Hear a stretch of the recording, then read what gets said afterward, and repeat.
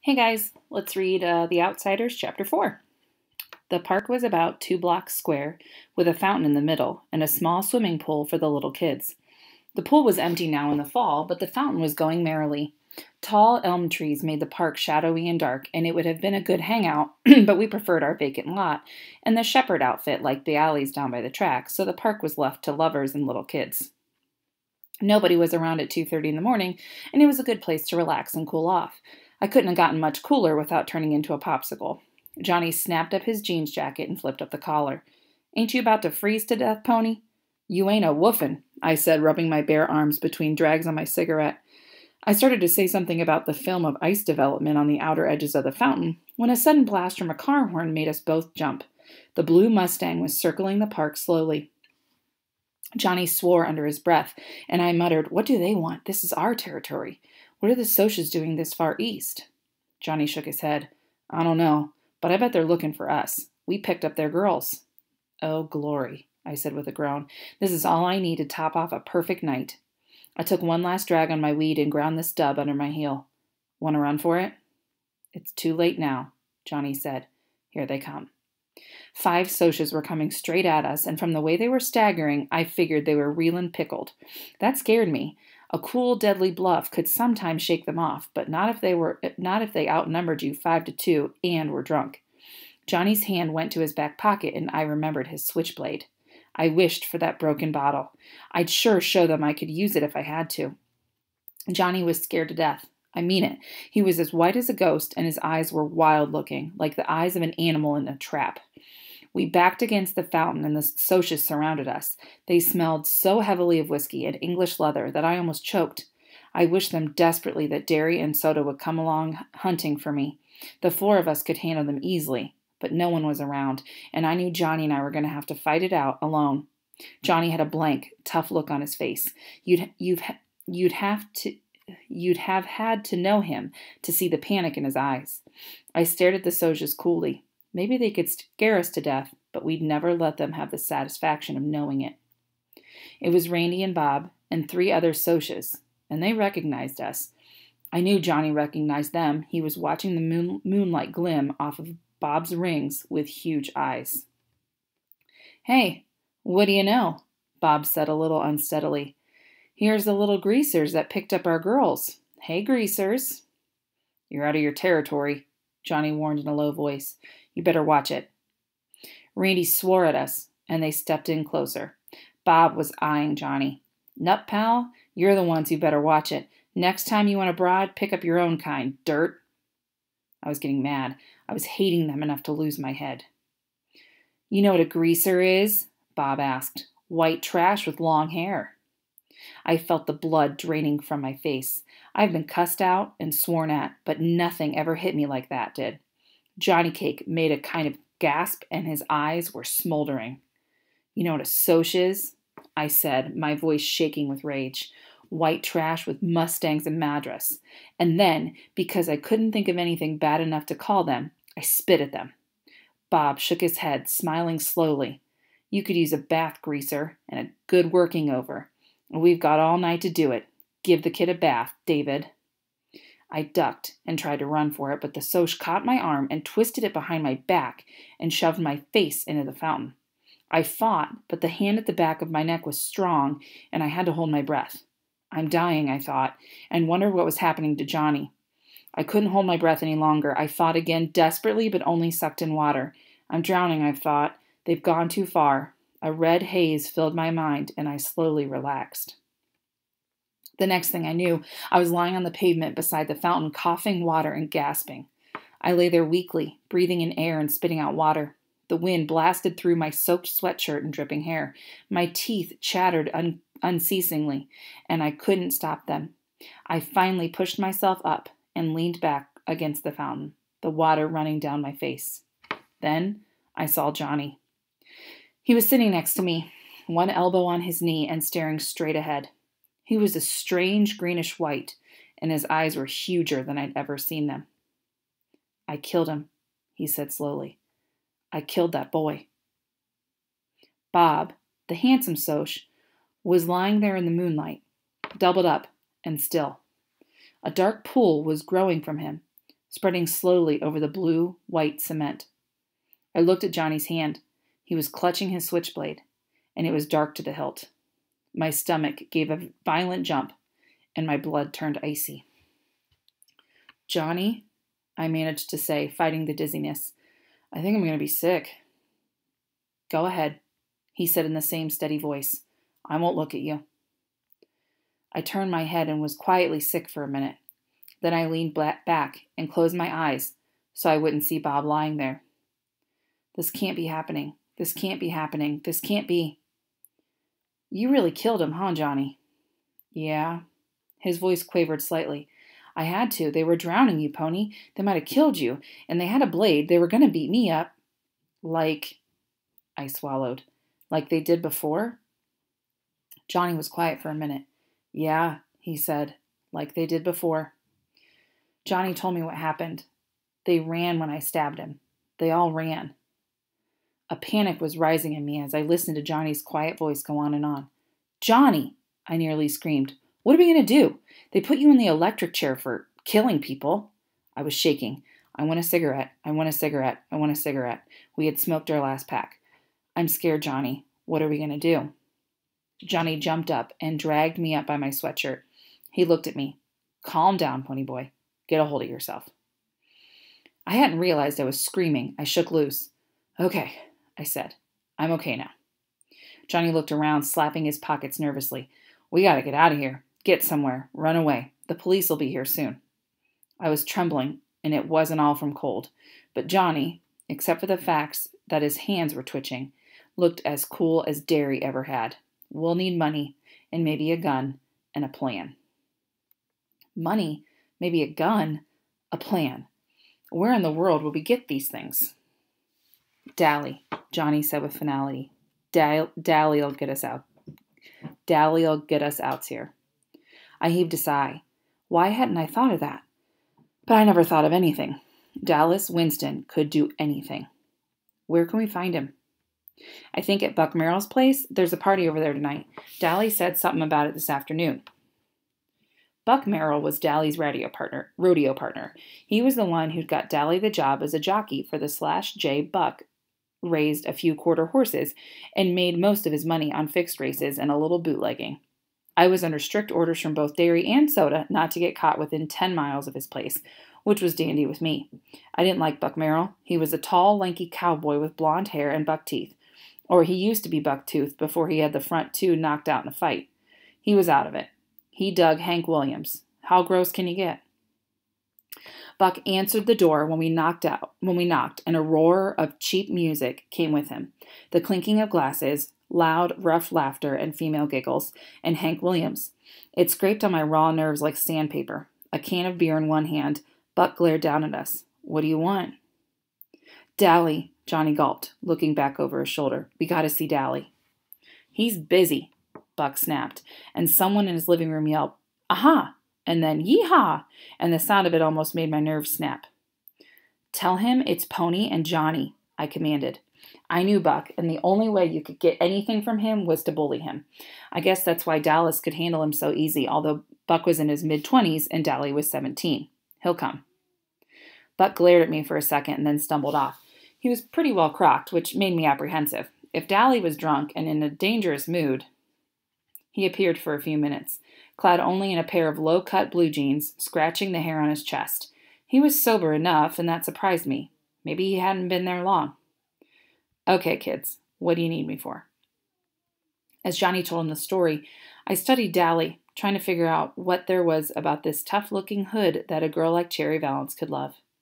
Tow-headed and shifty-eyed, Dally was anything but handsome. Yet in his hard face there was character, pride, and a savage defiance of the world. He could never love Cherry Valance back. It would be a miracle if Dally loved anything. The fight for self-preservation had hardened him beyond caring. He didn't bat an eye when Johnny told him what had happened, only grinned and said, "Good for you," when Johnny told how he knifed the Soch. Finally, Johnny finished. "We figured you could get us out if anyone could. I'm sorry we got you away from the party." "Oh, shoot, kid." Dally glanced contemptuously over his shoulder. "I was in the bedroom." He suddenly stared at me. Glory, but your ears can get red, pony boy. I was remembering what usually went on in the bedrooms at Buck's parties. Then Dally grinned in an amused realization. It wasn't anything like that, kid. I was asleep, or trying to be, with all this racket. Hank Williams. He rolled his eyes and added a few adjectives after Hank Williams. Me and Shepard had a run-in, and I cracked some ribs. I just needed a place to lay over. He rubbed his side ruefully. Old Tim sure can pack a punch. He won't be able to see out of one eye for a week. He looked us over and sighed. Well, wait a second. I'll see what I can do about this mess. Then he took a good look at me. Pony boy, are you wet? Yes, I stammered through chattering teeth. Glory hallelujah! He opened the screen door and pulled me in, motioning for Johnny to follow. You'll die of pneumonia before the cops ever get you. He half dragged me into an empty bedroom, swearing at me all the way. Get that sweatshirt off. He threw a towel at me. Dry off and wait here. At least Johnny's got his jeans jacket. You ought to know better than to run away in just a sweatshirt, and a wet one at that. Don't you ever use your head? He sounded so much like Derry that I stared at him. He didn't notice and left us sitting on the bed. Johnny lay back on it. Wish I had me a weed. My knees were shaking as I finished drying off, sitting there in my jeans. Dally appeared for a minute. He carefully shut the door. Here. He handed us a gun and a roll of bills. The gun's loaded. For Pete's sake, Johnny, don't point the thing at me. Here's $50. That's all I could get out of Merrill tonight. He's blowing his loot from that last race. You might have thought it was Dally who fixed those races for Buck, being a jockey and all, but it wasn't. The last guy to suggest it lost 3 teeth. It's the truth. Dally rode the ponies honestly and did his best to win. It was the only thing Dally did honestly. Pony, do Derry and Soda Pop know about this? I shook my head. Dally sighed. Boy, howdy. I ain't itching to be the one to tell Derry and get my head busted. Then don't tell him, I said.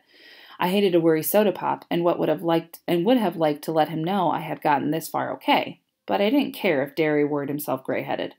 I was too tired to tell myself I was being mean and unreasonable. I convinced myself it wouldn't be fair to make Dally tell him. Derry would beat him to death for giving us the money and the gun and getting us out of town. Here. Dally handed me a shirt about 60 million sizes too big.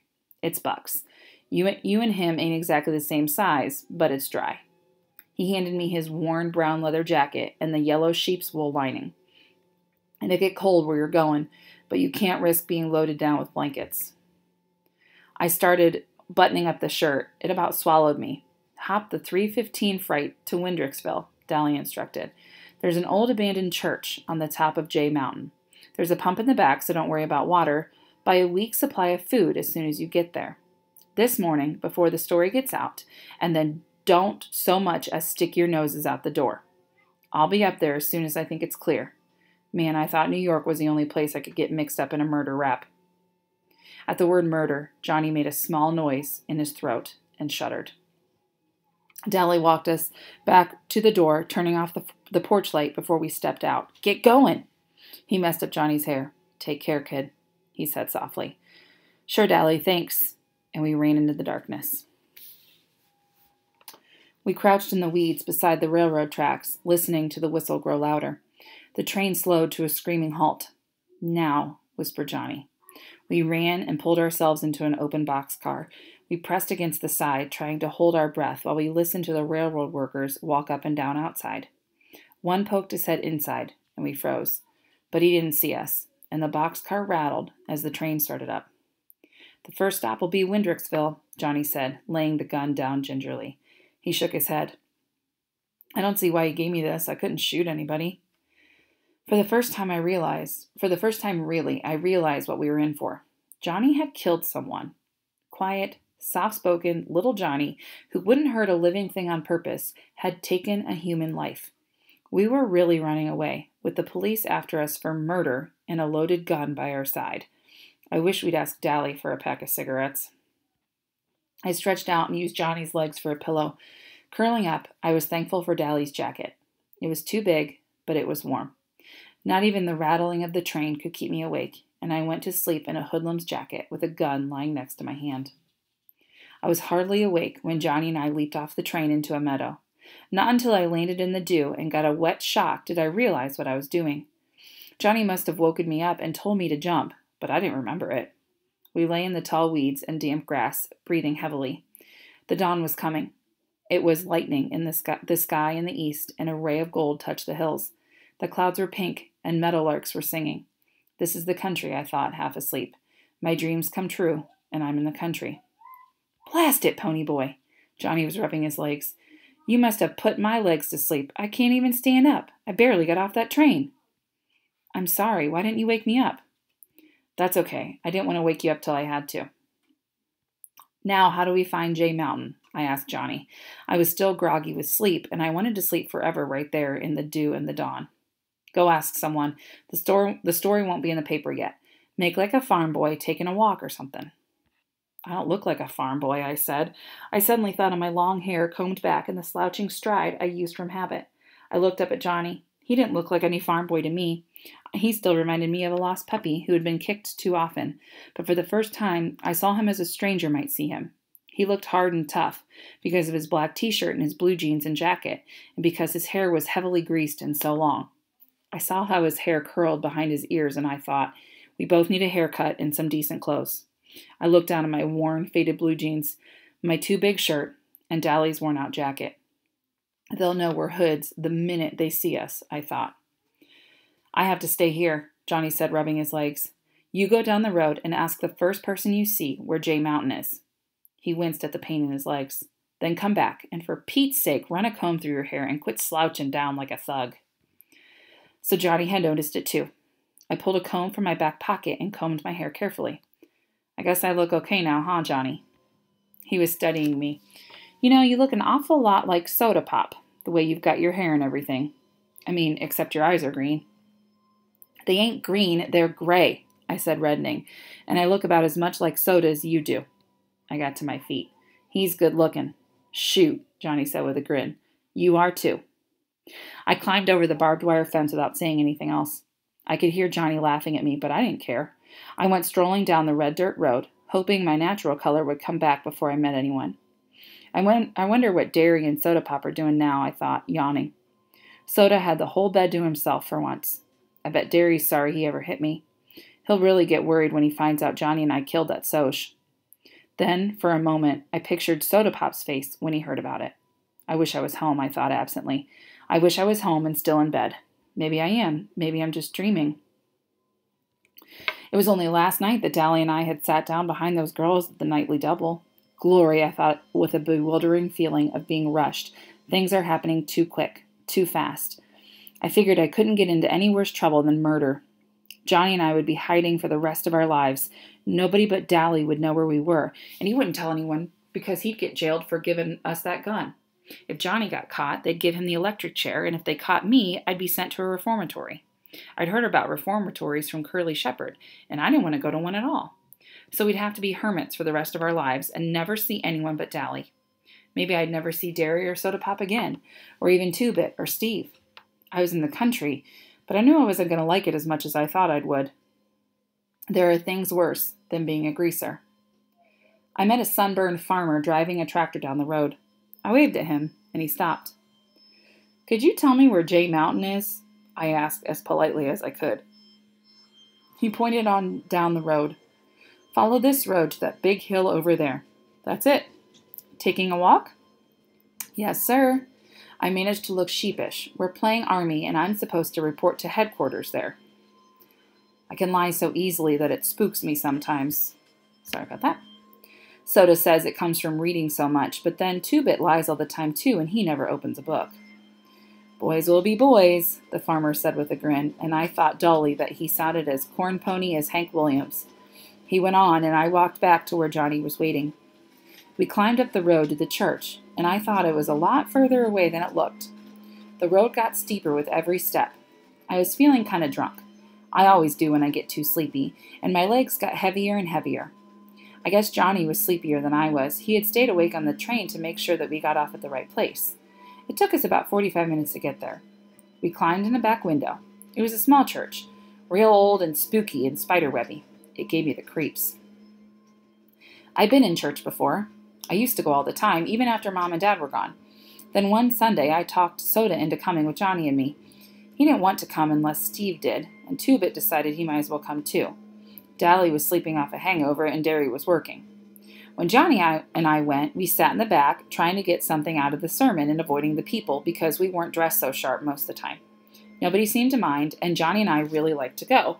But that day, well, Soda can't sit still long enough to enjoy a movie, much less a sermon. It wasn't long before he and Steve and Two-Bit were throwing paper wads at each other and clowning around, and finally Steve dropped a hymn book with a bang. Accidentally, of course. Everyone in the place turned around to look at us, and Johnny and I nearly crawled under the pews. And then Two-Bit waved at them. I hadn't been to church since. But this church gave me kind of a creepy feeling. What do you call it? Premonition? I flopped down on the floor and immediately decided not to do any more flopping. That floor was stone and hard. Johnny stretched out beside me, resting his head on his arm. I started to say something to him, but I went to sleep before I could get the words on my mouth. But Johnny didn't notice. He was asleep, too.